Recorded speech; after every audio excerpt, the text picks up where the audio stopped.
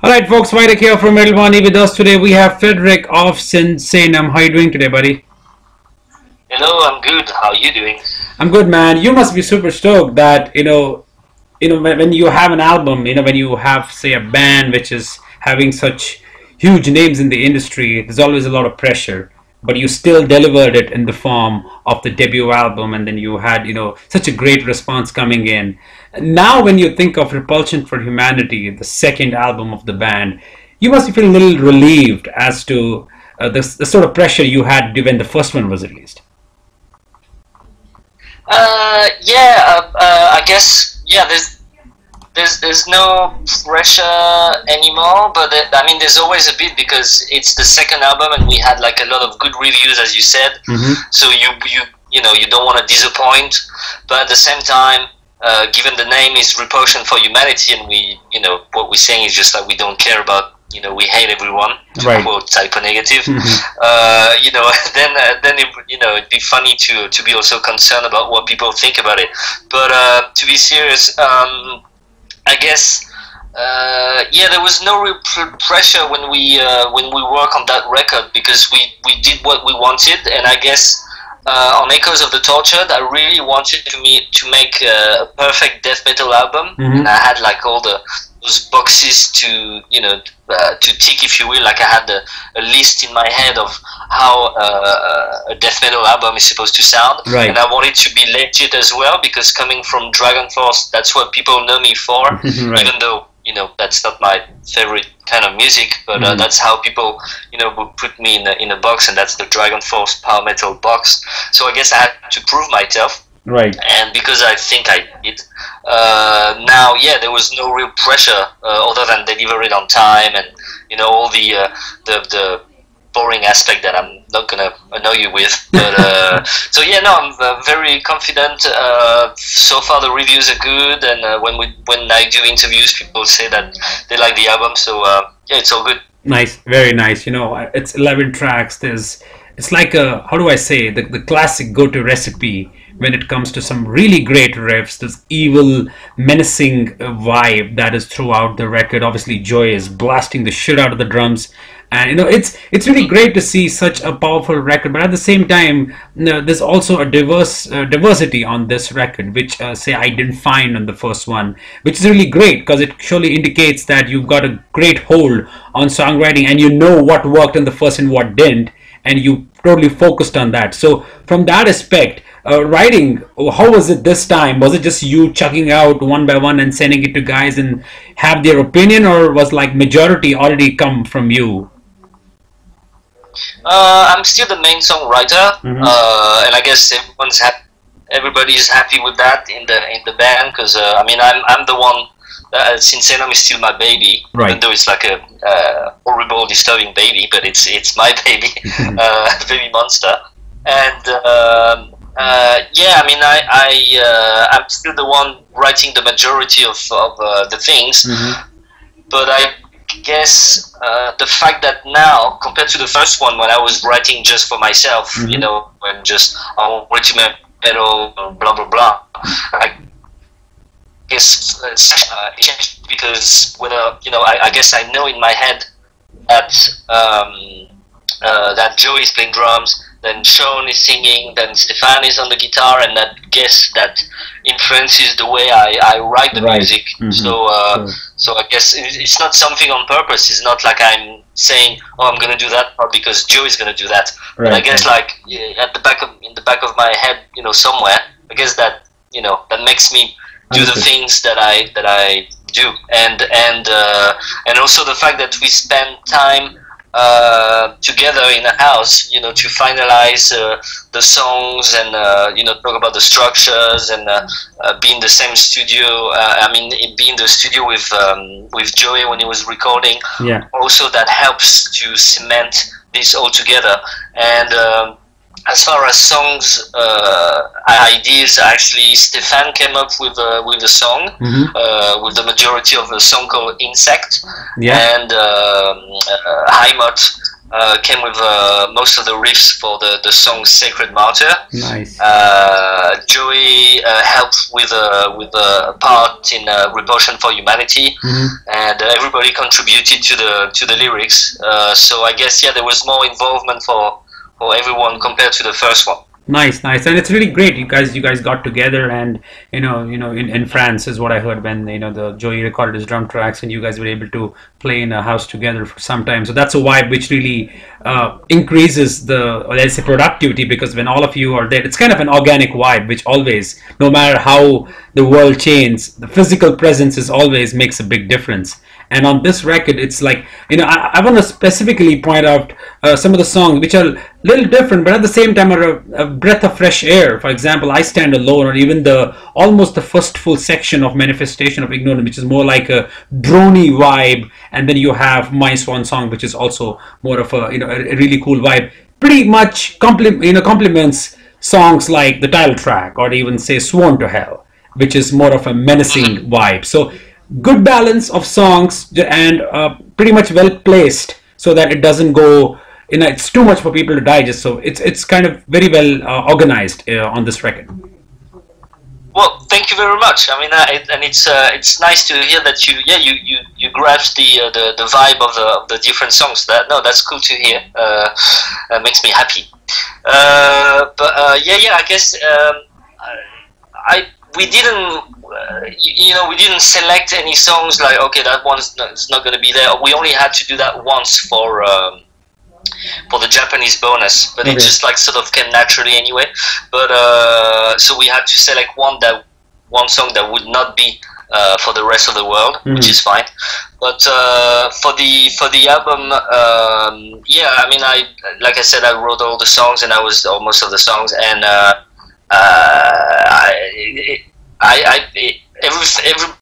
every song had the same vibe. I mean, it was just all about hatred and being violent and whatnot, and so we just wanted to put everything there without thinking too much about, oh, is this gonna be like, maybe that song is too long, or maybe that song is too slow, or whatever. I think it's just like, and it turns out that when we did listen to all the songs, there's always like a moment when you do an album, when you go like, all right, well, fuck, that song is shit, and that one is really shit as well, and oh, fuck, this is horrible. So then when that happens, you kind of have to go away for like a couple of days or weeks, and leave the stuff, and then come back and go like, oh, this is actually quite nice. So I had my few days or weeks of like, fuck, this is gonna be horrible, I hate all these songs, to actually come back and listen and go like, fuck, it actually works all together very nicely. And the order of the songs came pretty naturally as well. I didn't have to sit down and go like, fuck, I need to put this and that. It just like felt naturally, and I mean, I had like Stefan helping me as well in the studio to do that, but everything fell into place kind of nicely, which is cool. Nice, very nice. I also like the rooms Sean has gone on this album, keeping in mind that Attila couldn't be part of the writing. Obviously, he has his commitments with the other band, but really great to see him open up more as compared to, let's say, on the Ashes, or even so it makes a big difference in terms of giving him more room to, obviously, Attila is still there, but this time I really felt that Sean has explored a lot on this album, which is really great. Obviously, I read in one of the statements where he mentioned it's one of the most brutal and the most hardest album he has worked on. So that also adds up as a challenge as a frontman to basically complement the riffs and the songs you have written. So in that, from that perspective, that's he really complements well. And obviously, Attila is always there, the man in the background. The haunting vibe that he provides always is phenomenal. Sure. I mean, what the thing is, when we did the vocals for Ashes, for the EP Ashes, Attila came to France, and we started to talk about what we would do in the next few years, because for the first album we wanted to go on tour, and that did not happen. So I was like, okay, well, for next time we need to really plan things ahead.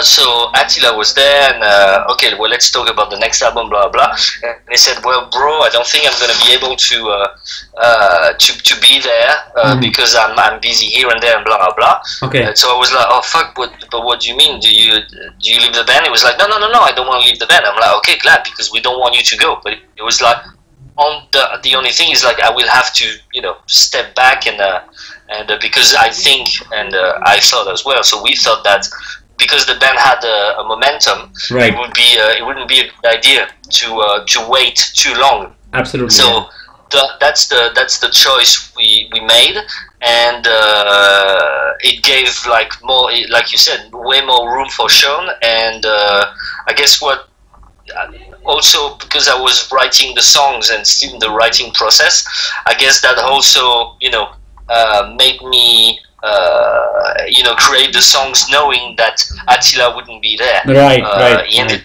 with a few songs, but I guess with that in mind, so there's no lack, other than the lack of his voice itself. It's not like I made songs with him in mind and then, oh fuck, he's not gonna be there, so we have to find something to replace. It's more like they were going one direction with that in mind. And but yeah, Sean's done an amazing job. He sent us all because he recorded the vocals in the US, and he sent us the files, the vocal files, and we were just like, what the fuck? There were like so many layers. So he said he sang in the interview, in the the statement, that it's like one of the hardest he's ever done, and brutal maybe, but hardest. It's hard for us to believe in the band, because he's done such an amazing job, so many layers, in a very short amount of time as well, that we were really wow, okay, that's fucking cool. So we had a lot to choose from, and I'm glad in a way that Attila wasn't there as much as on the previous records, because that really shows what Sean is capable of, that I knew to begin with, because that's the reason I wanted him in the band. And so yeah, it really shows on the album. So that's great if people can get that. Now, what's the touring plan? Obviously, this. I really feel that the band, these songs are meant alive. I mean, they'll be more of even more organic than hearing it on say a vinyl or hearing it on a CD. It'll still make a huge impact having it on stage. Is there something currently being planned? Some kind of release shows or some mini tours, say in Europe or maybe in States? States, not at the moment. We're still working on it, but right now we announced a tour. So we start the end of September. We're gonna start in France, actually. Okay. And we're going all over Europe for a month. Then we do Russia. Then we have Japan announced. Nice. I think we just announced Australia today. So there will be some stuff maybe in between, and so yeah, we just we keep working on it all the time, which is, like I said, that's part of the boring stuff you have to do as well within the band. But we're working on that right now. So yeah, we're gonna go on tour finally, which is great, and I'm very sure that the new songs, like you said, will sound great on stage, because maybe it's a bit more simple, or not simple, but maybe more straightforward than on the first album. Yeah, we're gonna do a nice balance of old songs from the first one and song from the new one, and song from Ashes as well. But I've got the feeling that those songs, say Sacred Martyr or oops, sorry, my phone. Songs like Sacred Martyr or Final Resolve will work very well in a live situation. Right. Is this going to be a support tour, or is it a headline tour in Europe? Headline. Excellent. We're headlining. Excellent. Yeah. That's great, man. That's really great that you would be heading to Australia. I mean, honestly, bands after maybe a decade and a half end up getting some offers in Australia. I mean, literally. I mean, we always have our viewership in Australia, and be it Camelot touring after 5 years, or I don't know how long it took for a band like Overkill to reach Australia. But it's really great that SINSAENUM is getting such a high momentum here, so it'll be really great to see you, and hopefully we get to catch you in sometime in India in future. Oh well, I would love to. I mean, we play where we want to. It's you know, the good thing is like we come from established bands, but we are starting again. So it's like a middle. We're not gonna play like huge venues because this is the second album, and this is still death metal at the end of the day. We're not playing like, I don't know, we're not doing like a covers of the Cranberries or something. Right. So so that, which is nothing wrong with that, but I guess what we're doing is like very underground, and so we play like smaller venues, and but we also can benefit from Joey's celebrity, or to some extent to the fact that DRAGONFORCE is known, even though I'm not sure this is helping for a death metal album, death metal band, sorry. But so there's a nice in between, and I guess that was helping us to play in Australia, where a certain bands, it's take them forever to play there, and so we get those offers, and but that's something I really wanted. I told our booking agent, I was like, fuck, we really need to play wherever we can. I want to play. Japan was on my list. It was number one. I said, I don't care how, I don't care where we go before and after, but I want to play in Japan. So that was like, oh right, okay. So that's announced, that's done, and then I was like, while we're there, we might as well try to go and do Australia, and which is what we just announced, and so that's cool. I guess that's definitely because of what we have done and achieved with all other bands. So I guess we're lucky in that. Yeah. Nice, very nice. Where does it put DRAGONFORCE? Because obviously you guys released a terrific album and toured as well. But is there anything that is planned in terms of extending the tour with the last album, or something you're writing currently, or anything planned with DRAGONFORCE? We are doing summer festivals, which is why I was in last week. We played with Accept and Mr. B, and there was like a party evening that was fun, and I heard it the day after. But, nice. So we're doing summer festivals, and we are working on a new album. We started with Sam and I started writing songs like a few months ago, maybe 2 months ago, and I'm supposed to have a look at those songs actually tomorrow. So we are working on this, and we're planning on releasing it sometime next year, but we will announce this when the time is right. Very was that? When the time is right, the announcement will come. Yeah, exactly.